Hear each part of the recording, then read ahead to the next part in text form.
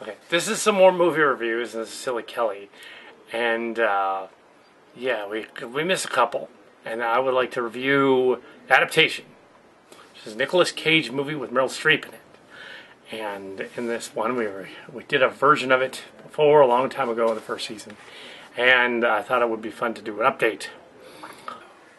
Here is my Adaptation.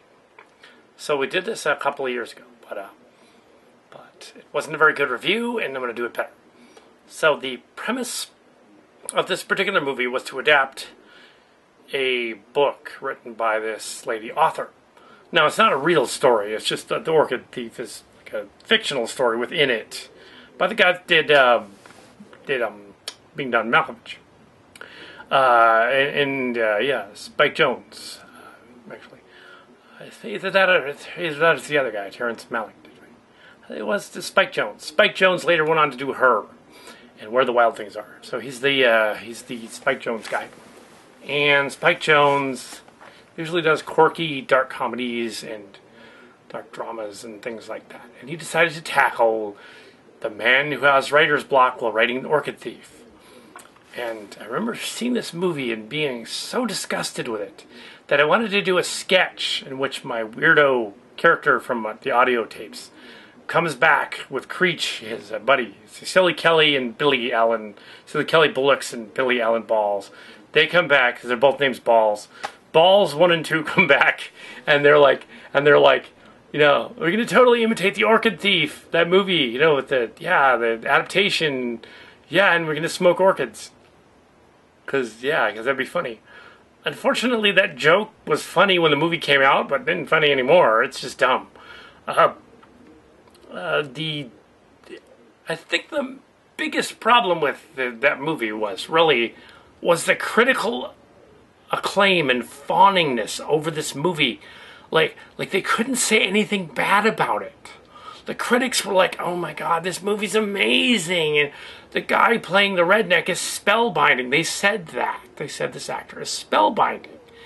I said the only spell that guy's going to give anybody is a spell that puts him to sleep. That character was stupid, and that's the way he played him. How is a druggy hick spellbinding? Okay, so he's never done that before, but that didn't make him spellbinding. It's like, no, that is a pretentious critic who wants to write about how awesome his word verbiage is. Bull. Yeah. So there we go. He's not spellbinding. The premise is stupid. Basically, our hero, Nicolas Cage, is apparently schizophrenic. And you think this would be Oscar bait. This movie would totally be an Oscar, because he's schizophrenic. He's not playing it that way, though. He's playing like he has an actual twin brother who's there, who is his muse, who gives him all of his advice in his book while he's having writer's block. Do we actually want to see a movie where a guy has writer's block for 2 hours? No. But at least the movie didn't just tell and not show. At least it showed a little bit.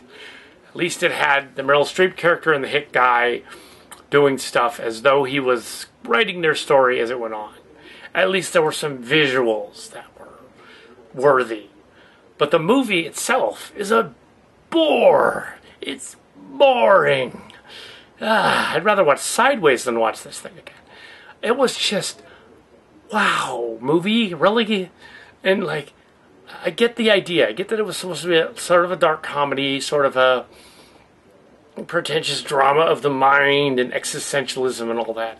But it was boring. It was like boring on top of boring. It just kept going, and Mark's Cards has not seen this movie. No surprise. But yeah, Adaptation. He's trying to adapt a screenplay. Now, it seems to fly off the rails in the story, having reviewed it again. Having seen it fly off in the story is that Nicolas Cage's character begins to lose his mind as he's got writer's block, which doesn't really happen when you have writer's block, but in his case it does. And he just decides, you know what, I'm going to end this movie stupid. The story that I'm adapting, stupid. So I'm going to have the guy who's actually just collecting orchids, like that's supposed to be original, and like it's clearly a nod to John Steinbeck and Odor of Chrysanthemums, it's obvious, like the plant person knows all about plants and horticulture, putting that together, and ooh, I'm so different. I'll just call it orchids instead of chrysanthemums.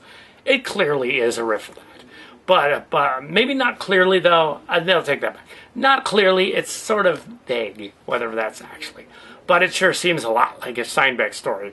And of course, Steinbeck wouldn't have ended with drugs. He had his own brand of stuff. So basically, the hero lady and who's writing the story and the guy decide, oh yes, at the last minute, guess what? My orchids are actually like opium, and they're drugs. And the whole thing is just me cooking up drugs in my meth lab, opium lab thing. Yeah, that's the frickin' ending. And they get high. That's the ending.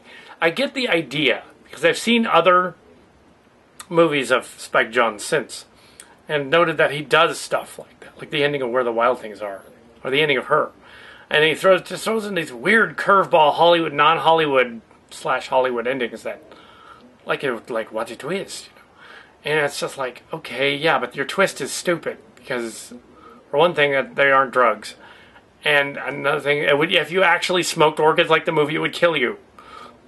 Yes, don't do that. But yeah, it was a bad movie. Bad. One of the worst. And yeah, so it's got to be included in the worst movies review. This is Silly Kelly saying that the Orchid Thief / Adaptation is a bad movie from around 2003.